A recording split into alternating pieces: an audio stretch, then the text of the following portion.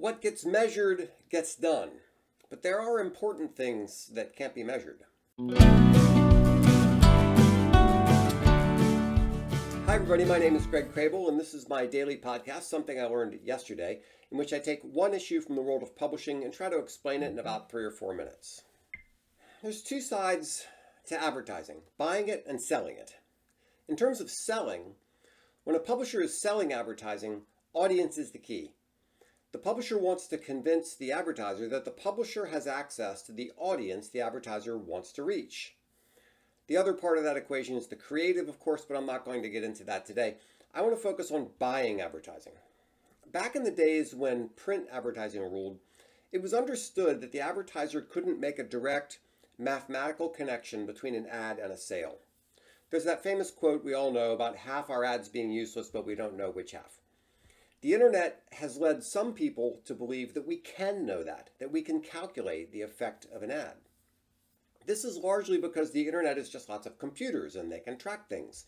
We get all this data and we can put it into spreadsheets, and in the spreadsheet we can sum things. We can do all kinds of mathematical wizardry and get a number, right? But this reminds me too much of that old saying that when your only tool is a hammer, everything begins to look like a nail. When you use computers too much, you start to think everything is math. You forget about the real world side of things. For example, in the early days of internet advertising, an ad was considered to have been displayed to a visitor, even if it was way down on the page and the visitor never got that far down the page. That's what you get with the tyranny of numbers. If you can assign a number to something, it seems more reliable. That's a type of anchoring bias, by the way. That's why people put numbers in subject lines. Bob Hoffman reports some very interesting cases where advertising stats were completely wrong. Some error in the coding made people believe they were advertising on one site when all their ads were actually being displayed on other places. In addition to all this error that can crop up, there's just plain old-fashioned fraud, which also happens.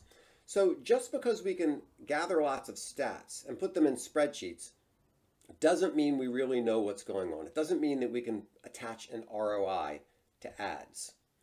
We see a similar phenomenon in social media. My friend Matt Bailey had a post the other day about this. People want to calculate the return on investment of social media. It's just not really possible to do that with any precision. I think spending money on advertising and social media is just a regular business expense. We want to quantify it. We want to know if we're spending too much or too little. Obviously, we have to ask those questions, but it's very difficult to nail that down. I think we're going to have to get comfortable with some amount of ambiguity about these things. You can't assign a precise number to the effect of an ad or to the effect of social media. Well, that's my take. I'm curious what you think. Let me know in the comments. And if I can help you out with your business in any way, please remember to contact me. My information is on the next screen. Thanks so much.